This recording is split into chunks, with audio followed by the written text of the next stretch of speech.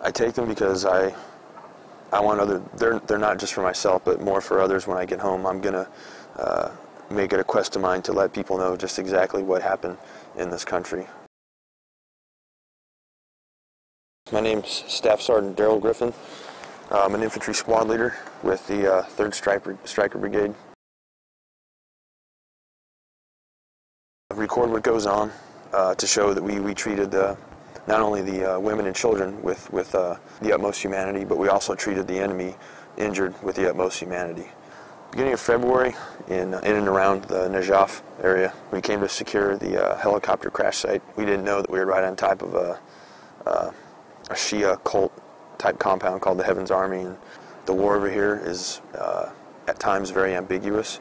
You don't see the enemy that fires at you. There were so many fighters inside this compound, we had to call in airstrikes on the compound. They basically pummeled this compound all throughout the night. My squad was the first to enter or strong point this compound, and the first thing we saw were basically it was just littered with bodies.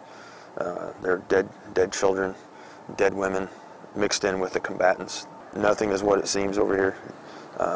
From what I've gathered, people haven't a clue in America as far as what insurgent warfare is like, what the Iraqi people are like, the collective psyche of the Islamic people here, and all those things are what really drives intrigue and ad hoc alliances here, and things are very Zen-like when it comes to this type of insurgent war.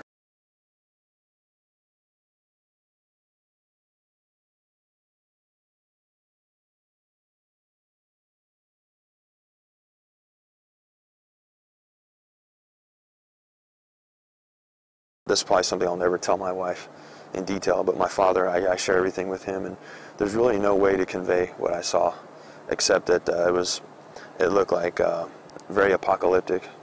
I was a Christian for many years, and then started studying philosophy and became an atheist, and still trying to contemplate God, but it's kind of hard here. Maybe take them from myself to always remember. If anything else, this is probably the most dramatic thing I've ever done in my life, and the most heart-wrenching at times, the most honorable, because I'm an infantry leader and I got to lead men into combat.